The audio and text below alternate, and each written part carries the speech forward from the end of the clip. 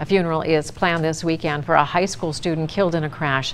Deputies say that a car driven by 16-year-old Kayla Duerler of Harrison collided with a large piece of machinery Wednesday afternoon.